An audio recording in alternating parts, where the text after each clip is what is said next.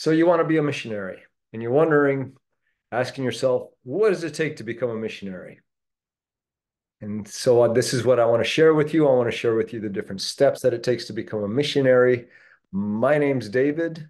My wife and I were missionaries in the Philippines with New Tribes Mission, which is now Ethnos 360, from 91 to 2016, so about 25 years. And we were in a tribe as church planters. And I've been looking on the net, wanting to figure out, okay, do they have information on the net as to the steps it takes to become a missionary? And I didn't see anything that was real clear, so I thought I would share. So there's two kinds of missionaries loosely. One would be a supporting ministry, and one is a teaching ministry. Now we're talking about missionaries cross culture. A supporting ministry is someone who is doing everything they can to help the person in teaching ministry to do their job. A supporting ministry and a teaching ministry will probably overlap in a lot of countries. But if you are in say, a country that doesn't have a lot of resources, a supporting ministry may be a full-time ministry, such as taking care of government paperwork, such as doing, say, the books, such as being a pilot or maybe a buyer or things like that. And so that would be a supporting ministry. The pipeline or the steps you would take to get into supporting ministry is going to be a whole lot different than what it would be it's going to be much shorter than to get into a teaching ministry. So to get into a supporting ministry, so here's the thing that you want to see, look, you're going to want to find a home church and they're going to be partnering with you in your ministry. Um, they will be your main supporting church. You will answer to them ultimately in your ministry and in your spiritual walk. Um, so you need to find a home church, get involved with the home church, get the church behind you, the leadership, the pastors, the elders, all that behind you so that you can do your work overseas, knowing that there's somebody back in your home country that's going to be partnering with you. Second thing, or then another thing that you're going to have to do once you get a home church is you're going to need to find a mission organization. Now, why find a mission organization? Well, look, you need a mission organization to help you in a lot of different ways. A mission organization is going to be the ones that will tell you where do you get your training. They're going to help you with your paperwork, like your visas, to get into particular countries. They're going to be the ones that will take care of your finances. When people support you, they're the ones that it goes through them to get to you, get your cash to you in another country. So you're going to want to join a mission organization. I'll share a little bit more about that later. The mission organization for a supporting ministry, they might require you to get Bible training. They might not. It depends on what particular ministry you're going to have. You should know your Bible, right? If you're going to be a missionary, you would certainly want to say you know your Bible. The other thing you might be required of you is to get some culture and language acquisition learning or training. You might, or probably as a supporting ministry, will not be working full time in another language. You might. It depends on your particular job in that country. So they might ask you to get some CLA training to get to learn how to learn a language and how to learn a culture so that when you get to the field, you got tools to get going and being able to learn another language and culture. Next, another step you're going to do is raise support. You're going to have to raise support, get churches and individuals behind you, financially support you, prayer support, so that you can get overseas and be supported and not be stressed about money. So you're going to want to raise support. The missionary organization that you will go with will tell you how much support they will expect you to raise. They might set a hard number, like they say you can't go overseas unless you raise, say, $6,000 a month or whatever the case may be. Okay, so you're going to have to raise support. In the meantime, because you're going overseas and going to be living not just as a tourist, you're probably going to need to get paperwork started while you're in your home country. For example, they might ask for, evidence of your marriage, evidence of a degree, evidence of um, various things. Your marriage certificate, your birth certificates, and those of your children, um, things like this. You're gonna have to get this paperwork started. Maybe clearance of some sort. And you're gonna have to start that while you're still in your home country. Then let's say you get all that done and you arrive in the country, you get overseas and you get set up. It's going to take some time to get set up because you're going to need to buy things like, furniture and things that you're not going to bring from your home country because it's basically unreasonable to bring everything. So you're going to have to get yourself set up, find a place to live.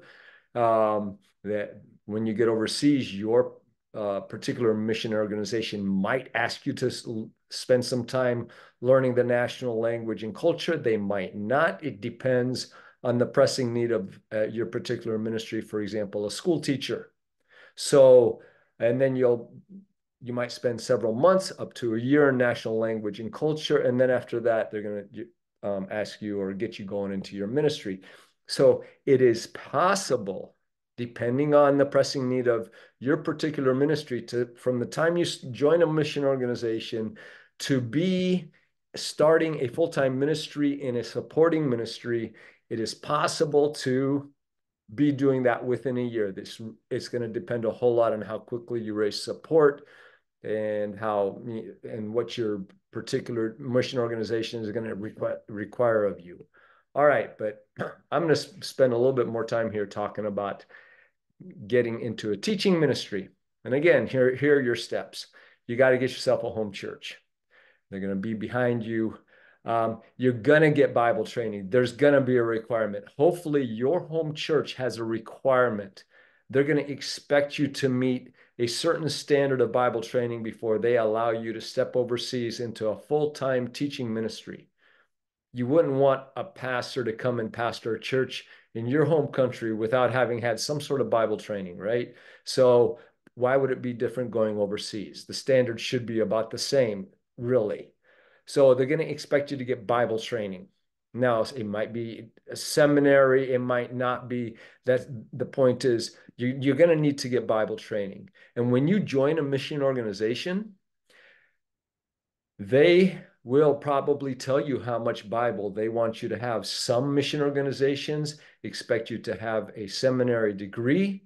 Most will expect you to have some sort of formal Bible training. So this will be an expectation of you. So you're going to need to get Bible training. So if you started right now and you don't have Bible training, well, you need to start getting Bible training. You can find courses online.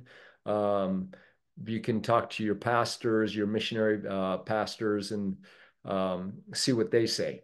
But you're going to need to get Bible training.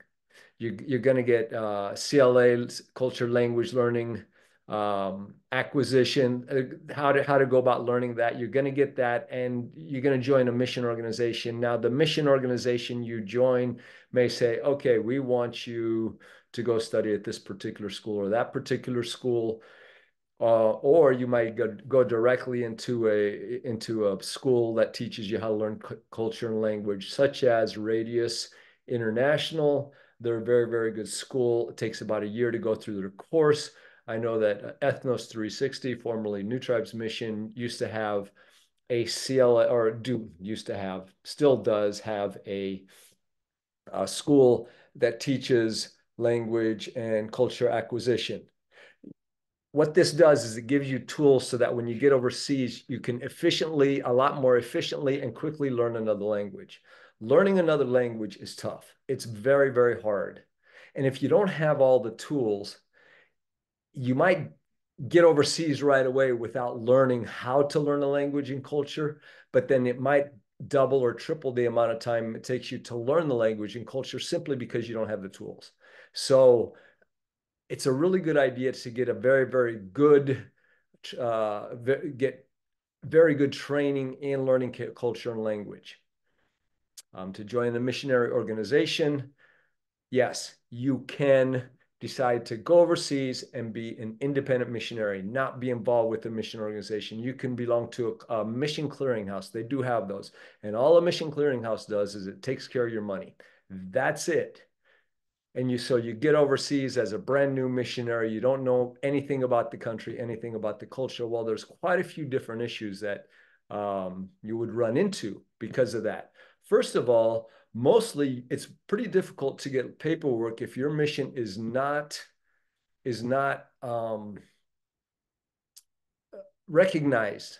If your ministry is not recognized by the government, you're gonna have a hard time getting a visa. So you're going to want to get involved or tied to somebody so that you can get a visa, right? Uh, so you want to join a mission organization for that. They're also going to hold you accountable. Accountability is really, really important. All right. We need to be accountable to each other. That's very, very scriptural. But who's going to hold you accountable to a certain language level and a certain culture level? Well, that's what the mission organization can do for you. They also take care of your money.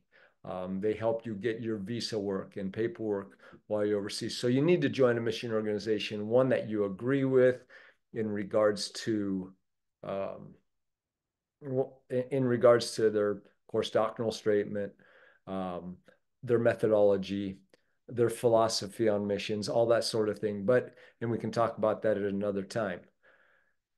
So you get your CLA, you join a mission organization, then you're going to raise support, just like the other one, just like a supporting ministry. Raising support is tough and it discourages a lot of people. And sometimes it takes years. Let me just say this much about raising support. It is very, very controversial. People have different views on raising support, but ultimately you're going to answer to God on how you raise support. And so you make sure that you're doing however you're going to go about raising support, that you can do it with a clear conscience before God on how you're raising support. I'm just going to leave it at that. Okay, while you're raising support and probably as you're getting close to heading to the country that you're going to, you need to get the paperwork going so that you can get into the country. And then once you arrive in that particular country, you're going to get assimilated. You're going to, you know, jump into culture shock. Uh, you're going to learn very quickly that the country you're going to, they're not quite like your home country. They're going to think different. They're going to do things different. You will, if you've not been overseas very much, you will go through culture shock while you're there, and while you're getting assimilated. You're going to start. You need to get your paperwork going to get a visa, and then after that, you learn the language. You're going to learn the national language and the culture. Now, that might be the language that you actually work in or have ministry in. That's great.